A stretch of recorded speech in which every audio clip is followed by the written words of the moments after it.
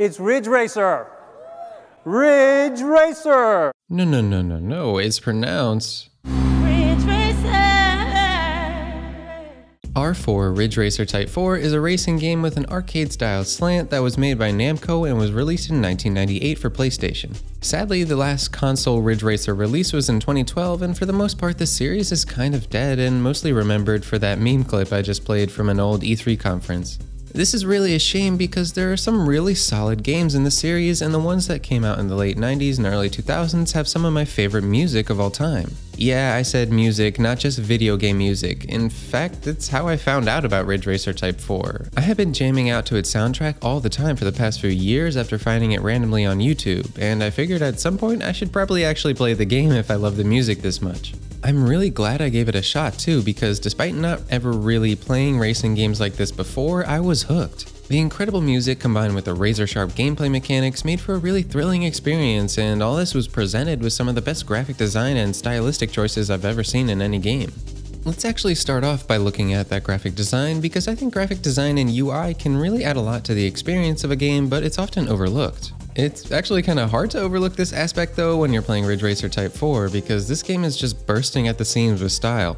The bold yellow and black color palette makes a statement and is all over the stylish menus that you navigate. This is some of the most aesthetically pleasing UI I've ever seen, and considering that this game is mostly just racing and selecting what type of racing you want to do from menus, it's really important that they got this right. You can really notice what this adds to a game when you look at a game comparatively that lacks this. R-Racing Evolution for PS2 is in the Ridge Racer series, but it lacks the amount of vibe and style most Ridge Racer games have due to its super generic menus and presentation.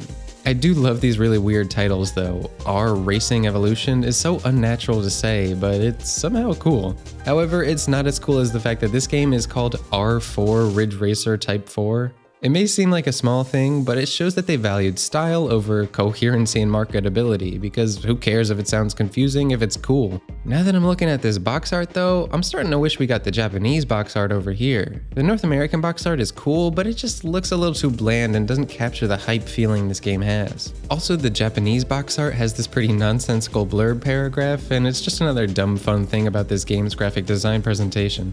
And hey, another thing that adds some dumb fun is all the custom decals you can add to your car in garage mode. You can even make your own designs with this little Animal Crossing style pixel art creator thing, which happens to have a very aesthetically pleasing design itself. Okay, so you've picked out your Yoshimitsu decal and you're ready to race. So far, Ridge Racer has nailed it on all the audio and visual presentation. But what's most important in a racing game is that its core racing mechanics are really tight. Thankfully, this racing system nails the arcade style and has really fun driving that mostly revolves around the super satisfying drifting mechanics. Something kind of unique to Type 4 is that there are two kinds of drift that you can select for your car, either grip or drift. Both are activated in similar ways, by letting go of the accelerator for a second and then hitting it again. This took a little while to get used to, as the only racing game I've really played before this was Mario Kart, which has a dedicated drift button that allows you to keep your pedal to the gas the whole time. However, this drifting system where you time your release and repress has a subtle complexity that gives this seemingly simple racer its addicting depth. Adding even more depth is that choosing the drift or grip style of drifting will give you two completely different gameplay experiences. Grip is a more consistent and subtle drift, so it's less risky, but it can't hit the super tight turns in the same way as its counterpart. I found it easier to win with, but it felt slightly less rewarding to do so. The drift style is much more challenging and risky to play with, but that's what makes it so much more fun. You can hit incredibly sharp turns with this style, and sometimes you have to hit your drifts in a super last minute timing, which is super satisfying to pull off when it's combined with a great sound design. Hitting these tight drifts will really make your heart race though, because bumping the wall even slightly can set you back quite a bit in speed. Thankfully, on every difficulty except Expert, the game is pretty forgiving and you can definitely make a decent amount of mistakes and still come out winning. I never really ended up having a perfect race in my playthroughs, but that's part of what makes it so exciting. I would always seem to get these nail-biter finishes where I would win by such small margins at the very last second. Because you start out in last place every time, races almost always play out in a way where you're clawing your way desperately up to first. The AI seems to be programmed in a way that gives just the right amount of challenge to allow you to progress up the positions so that you just barely have enough time to get to first by the end.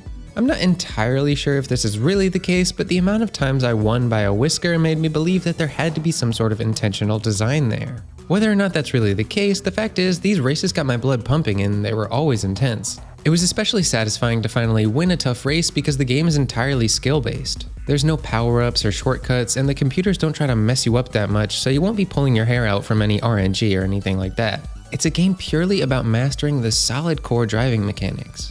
But how much would those core mechanics really matter if you didn't have any fun tracks to use them on? Thankfully, Type 4 has some really well thought out courses that all have a decent amount of unique flair.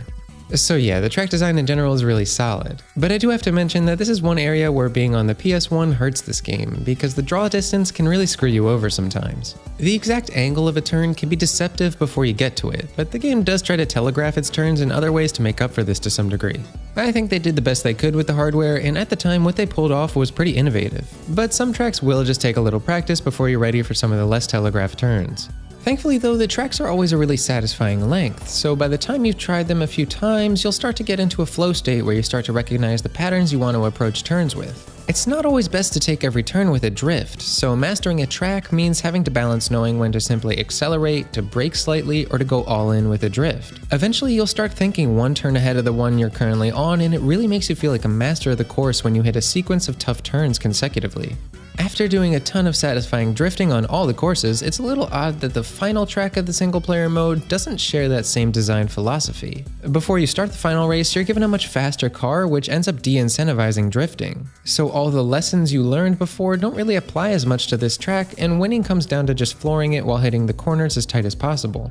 Most of the nuance and challenge of this map comes down to where you start the arc of your turn, which is a neat different style of gameplay, but it doesn't exactly serve well as a grand finale. I mean, despite that, this is still a solid track in its own way, and it's well designed around its different gameplay style. So even if I had minor gripes with a course or two, I still had a good time usually because these tracks are really aesthetically pleasing. I think the 32-bit style is starting to have a bit of a revival in modern times, and I can really see why here. The lo-fi, wonky polygons have a real charm to them, and it's always cool to see developers from the time push past those limitations with stylistic flair. Some aesthetic highlights are tracks like Brightest Night, which is a perfect night cruising stage that has the biggest jump in the game, which is always fun to go over. Heaven or Hell is another standout visually, for its stunning vistas and mountainous terrain that'll take you through peaks and valleys that will really challenge you, but their sheer beauty will motivate you to want to conquer them. So all the tracks are pretty great. Ridge Racer Type 4 unfortunately only has 8 courses though, which is a bummer, but at the very least you do get a few bonus modes you can play in and the option to race courses in reverse if you want. Adding to the replay value is that you can get a bunch of trophies that serve as challenge runs for experienced players. There's also over 300 cars to unlock, most of which aren't really that unique, but hey, it's still something to keep you playing if you're really into the game. The game also came packaged with demos of the original Ridge Racer, Klonoa, and Tekken 3 on a bonus disc. And oh my god, this menu theme is intense as hell, what were they thinking? So anyways, my point is, even though the core of the game does lack a little bit in terms of content, the rest of the package does make up for it to some degree. But hey, what Type 4 lacks in track quantity, it makes up for with track quality. I had a lot of fun with each track and found their challenge level to be really fun and allowed for a few different playstyles based on the car you wanted to use. The solid course designs combined with the great aesthetic variety in them definitely added to the game's effortless sense of style and was a big part of its distinct personality. Another thing that adds to this game's distinct personality is that for a racing game, Ridge Racer Type 4 surprisingly has a decent little bit of story. Between the 4 different teams you can choose for the main single-player mode, Grand Prix, you get a little unique story for each. Now there's not much dialogue in total, but the game does manage to squeeze in a little character development in each story. A couple of them even try to have some tear-jerking twists. These moments aren't really earned because they mostly come out of nowhere, but hey, it was a fun touch and added that little bit of extra cheese that I love. Everything about these stories are really earnestly corny and add to that great sense of identity Ridge Racer Type 4 has.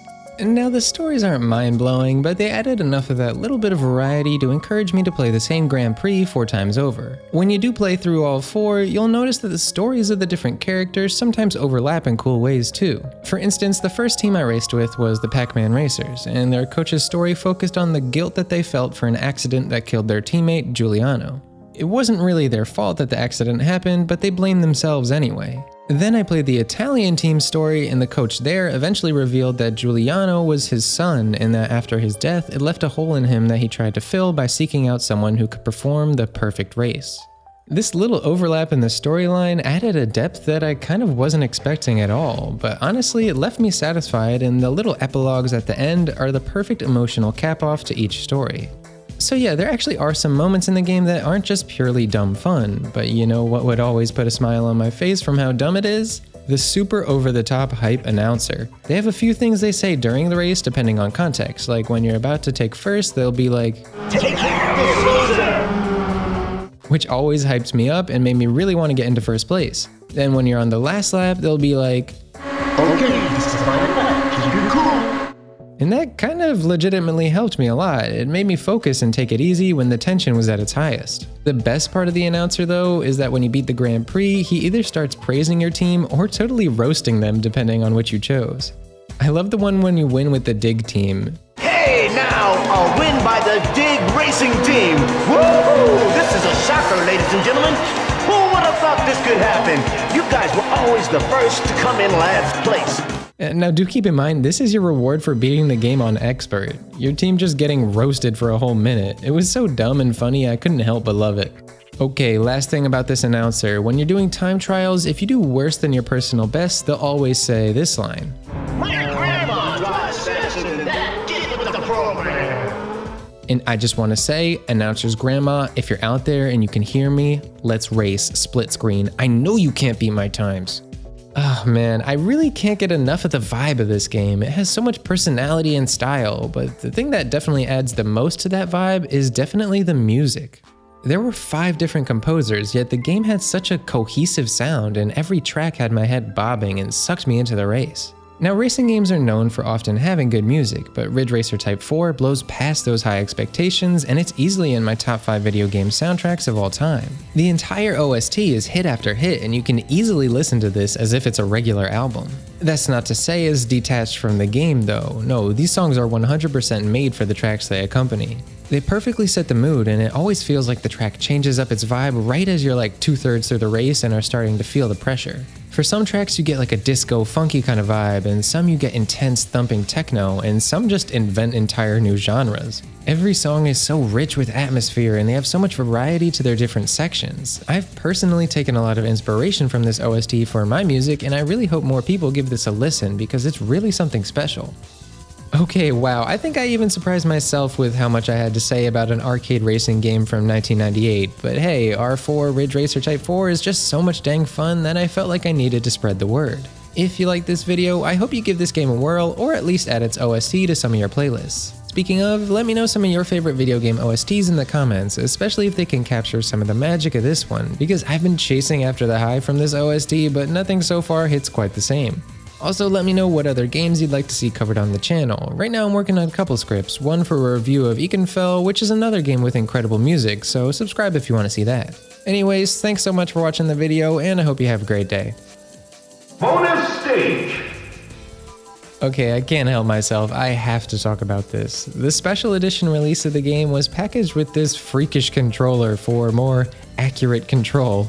And speaking of weird peripherals, the special edition also added Pocket Station compatibility, but the Pocket Station actually never released outside of Japan, sadly. Now, researching this was actually the first time I've ever heard about the Pocket Station. It seems to be a weird attempt by Sony to compete with the Dreamcast VMU. However, it came out 5 years into the PS1's life cycle, and its manufacturing was mishandled initially, so it didn't have much of a chance to get really super popular enough to justify a release in the US and Europe.